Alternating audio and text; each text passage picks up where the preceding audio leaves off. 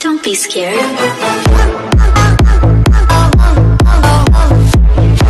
So I told Carl nobody, no matter how famous their parents are, nobody is allowed to climb on the dinosaur. But of course, this went right in one ear. I love how he cares so much about stuff. If I squint, I can pretend he's Alan Alda. Oh, good. Another dinosaur story. One of those gonna become extinct. If I was a superhero who could fly and be invisible, that would be the best.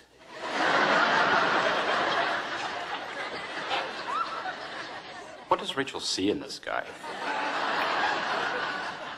I love Rachel. I wish she was my wife.